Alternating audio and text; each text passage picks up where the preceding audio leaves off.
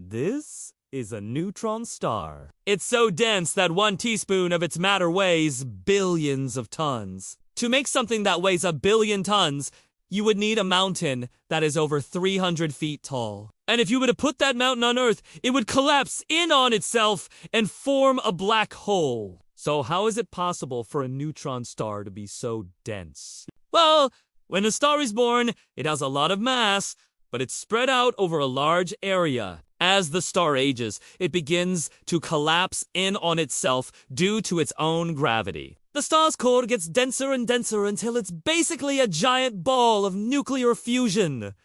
Neutron stars are the most extreme objects in the universe. They have the strongest gravitational pull of any object. Not even black holes can compare to the gravitational pull of a neutron star. And because they are so dense, they also have the hardest surface of anything in the universe. If you were to try to dig a hole in a neutron star, your spaceship would be crushed like a soda can.